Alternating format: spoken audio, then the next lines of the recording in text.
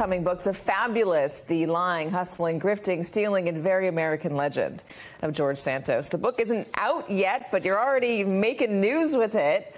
This ethics report detailed quite a bit, and it's stuff that you have in here. So walk me through what he was spending all this money on. I mean, one of the great things about this ethics report is it just shows definitively the kind of patterns that he's been living his whole life, what I've been reporting on for the last couple months. He has always been kind of interested in gambling. He's always been interested in shaping his body, Botox, Ozempic, liposuction, all these kinds of things.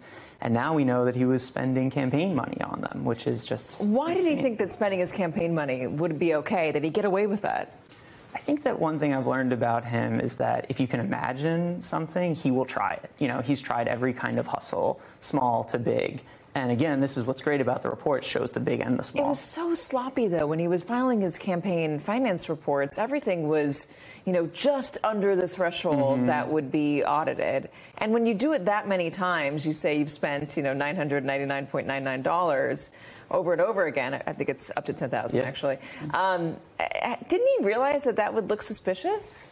You know, he's been doing kind of suspicious things his whole life, and he's never really gotten fully caught. And so I think that he just kept trying, you know, and he was acting with impunity his whole life. And only now is he kind of hitting up against the law. Why has he not resigned?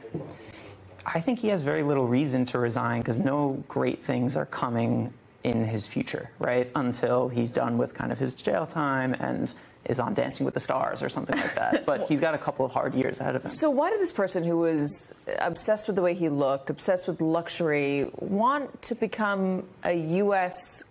congressperson, which is not the most luxurious job? It doesn't have the most luxurious paycheck. Yeah, well, what I was writing about in the Fabulist is kind of his twofold reasons. On the one hand, he was interested in the money he could make and the way he could kind of fund a very nice lifestyle, Sephora, Ferragamo, etc., on the campaign dime, or even more simply, just going out to nice restaurants, right? So that's part of it. And he also, I think, got caught up in this kind of political maelstrom of this, you know, post-2016 moment where politics was like the exciting thing to be in. And he's the kind of guy that is sort of interested in being famous and a little sloppy and messy, and politics it is. It's a good salary on paper, but not one that'll support a $4,000 shoe habit. Mark Chiusano, thank you very much. When does the book come out?